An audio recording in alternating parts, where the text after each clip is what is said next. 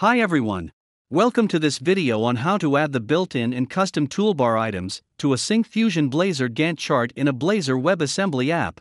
In this video, I will show you how to add few built-in toolbar items, enable and disable toolbar items at runtime. Also, I will show you how to add a custom toolbar item in the Gantt chart. Let's dive right in.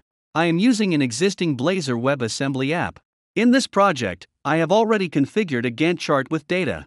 I have added a class named TaskData with fields such as Task ID, Task Name, Start Date, End Date, Duration, Progress, and Parent ID.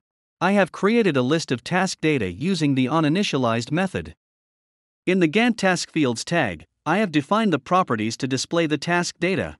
Using the Gantt Columns tag, I defined the fields to show some fields in the tree grid. To know how to bind data to the Syncfusion Blazor Gantt chart component, please watch the video titled Binding List Data and Service URLs to the Blazor Gantt chart, which I have shared in the YouTube card. Now, I run the project. You can see the Gantt chart with task data bound to it. Now, let me show you how to add the built-in toolbar items to the Gantt chart. You can add the built-in toolbar items like Add, Cancel, Collapse All, and many more. To make this video simple, let me add the Collapse All and Expand All toolbar items. To do so, in the SF Gantt, add the toolbar property and set a variable name. In the code part, define the variable as the type of list of string toolbar items and assign a string collection. Add the string values collapse all and expand all. Run the application. You can notice the toolbar with items in the Gantt chart. Click the collapse all toolbar item. The collapse operation is performed in the Gantt chart. Click the Expand All item, the expand operation is performed. The built-in toolbar items execute standard actions of the Gantt chart component. Also, you can notice that it renders the button with icon and text.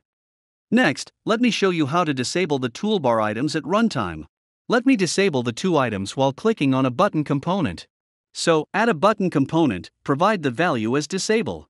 Add onClick event and set a method name. In the code section, implement the disable toolbar method. Within the method, use the Gantt object and call the enable items method and pass a collection of int values. The value 0 will indicate my first item collapse all, and the value 1 indicates my second item expand all. To disable these two toolbar items, pass the second parameter as false. Run the application. Click the disable button. It disables the toolbar items in the Gantt chart. So, you cannot click those items. Next, let me show you how to enable the toolbar items at runtime. Add another button component, provide the value as enable. Add onClick event and set a method name. In the code section, implement the enable toolbar method. Within the method, use the Gantt object and call the enable items method and pass a collection of int values. To enable these two toolbar items, pass the second parameter as true. Run the application. Click the disable button. It disables the toolbar items in the Gantt chart. Click on the Enable button. It enables the toolbar items. Now you can click on the toolbar items. Next, let me show you how to add a custom toolbar item to the Gantt chart. Let me add a filter button so that it filters the task name column that starts with the word identify. In the SF Gantt, first let me enable filtering so that I can perform filter operations in the Gantt chart.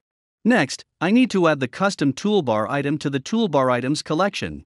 The custom toolbar items should be of the type item model.